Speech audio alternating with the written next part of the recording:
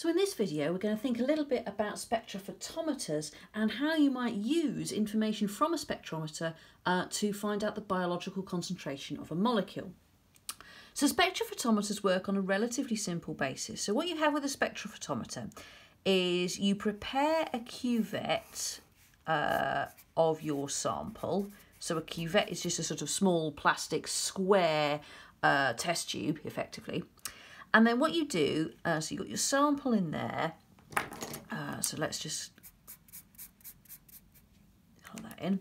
And then what you do is you shine a light through the sample.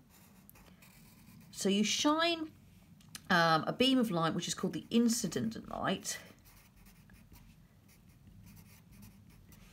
which we refer to as I0.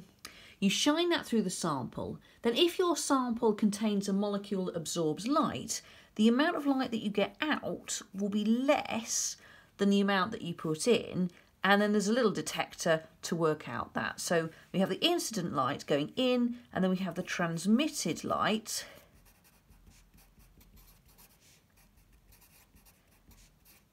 which is I. And the ratio between those two gives you the absorbance. So the machine is comparing the light that goes in with the light that comes out, and it gives you an absorbance value, which it calculates in this way. So absorbance is A.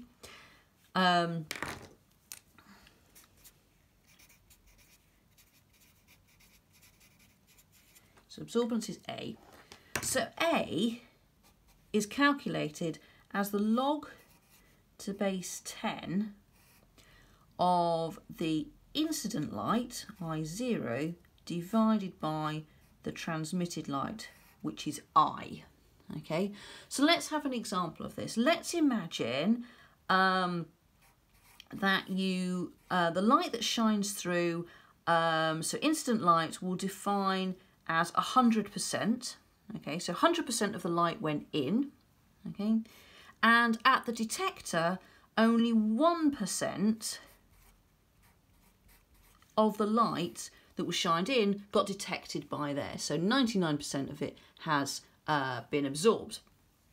So to work out the absorbance, so we've got then 100 over 1, so that requires us to find the log to base 10 of 100.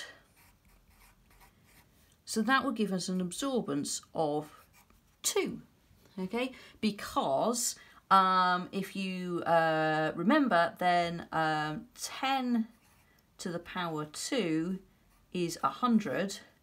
So therefore, 2 is log to the base 10 of 100. So log to the base 10 is kind of the opposite of having the power on the exponential, okay? So log to the base 10 of 100 is 2, okay? So that's how the machine calculates the absorbance. But actually, that reading on the machine is what you get.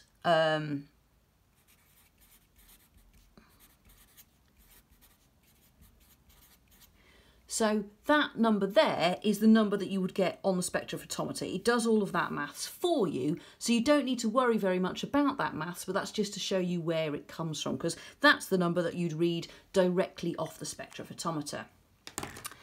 So that's how the spectrophotometer works. So we now need to think about determining the concentration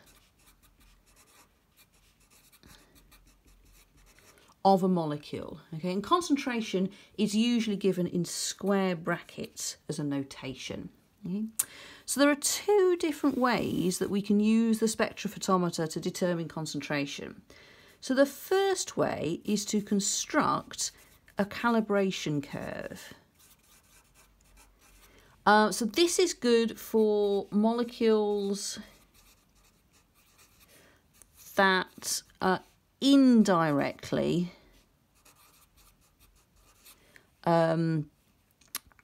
result in absorbance.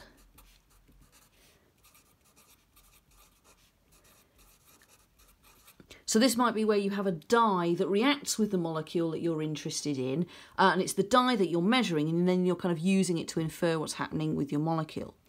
So if it's indirect, then you'd set up a calibration curve. So that would look like this. So we'd have the concentration of the molecule that we're interested in, and then we'd have the absorbance. And then we'd start with some known chemical. So we'd make up maybe a serial dilution of the chemical that we were interested in, and then we'd plot out, we'd measure its absorbance, and we'd plot out a graph that might look something like that. So it's non-linear.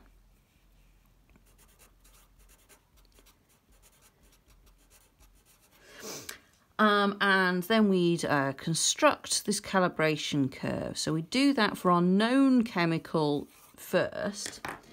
And then what we'd do is we'd have an unknown sample. So this might be the biological extract that we're actually trying to measure. So what we would do is to measure its absorbance in the spectrophotometer. So we get a value that was there.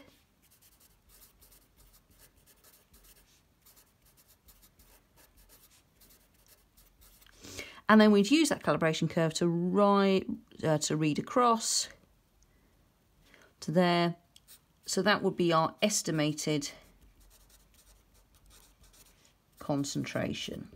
Okay, so we'd start with some knowns, so we know exactly how much chemical there is.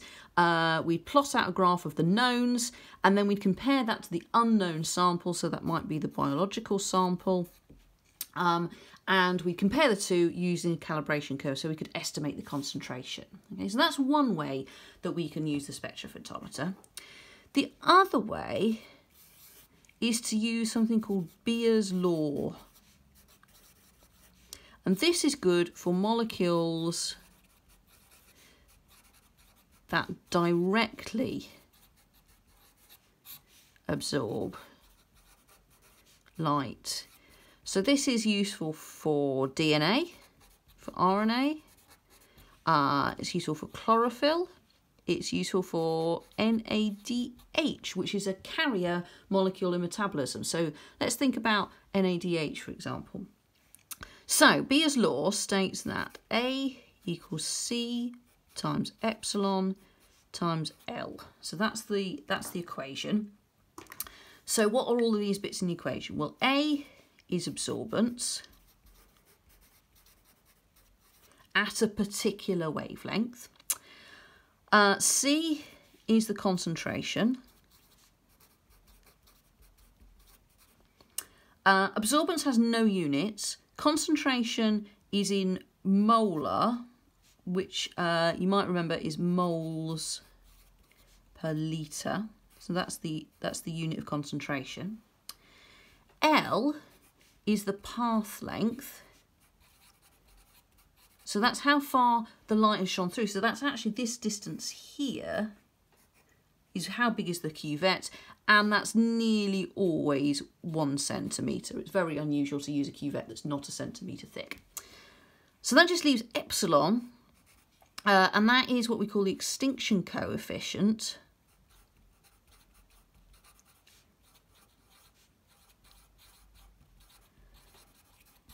So that's basically a measure of how absorbent the molecule itself is. So if you just got a pure solution of that molecule, how much light would it absorb? So different molecules have a different extinction coefficient, which is effectively just a conversion factor to get us from absorbance to concentration. Okay, so those are our terms are in our equation. The extinction coefficient has a very weird unit, which is moles per centimetre, which is a bit weird, but that's what's needed to make the maths work out. Okay, so let's do an example. So let's say that you're interested in measuring NADH. NADH has an extinction coefficient of 6220 moles per centimetre, And let's say that you measure the absorbance to be 0.34 on your spectrophotometer. Okay, so I can rearrange this equation because I know the absorbance. I'm trying to find out the concentration. So if I rearrange that equation, it will be C equals A over epsilon times L. Okay, so I can now substitute my numbers in. So A is 0.34. Epsilon is 6220 times by L is the path length, is 1 centimetre. So if I do that, I get an answer of 5.47 times 10 to the minus 5 molar, which is moles per litre. That's a slightly funny way of expressing that. What a biologist would do is to express that in terms of micromolar. So if you remember, micromolar is 10 to the minus 6 molar. So it's 1,000,000 times smaller. So that in micromolar would be 54.7 micromoles per litre, is the same thing as micromolar. So we've got two different ways of using our spectrophotometer. It's all based on the light beam passing through the sample. The machine does this calculation to get your absorbance for you, so you'd read that absorbance value there. Okay? And then you can either use a calibration curve or Beer's law in order to work out the concentration of your molecule. So if the molecule directly absorbs light, then you'd be using Beer's law, so that's good for things like NADH or chlorophyll. If it indirectly absorbs, so that might be something like a Bradford assay or something like that, then you'd have to use the calibration curve.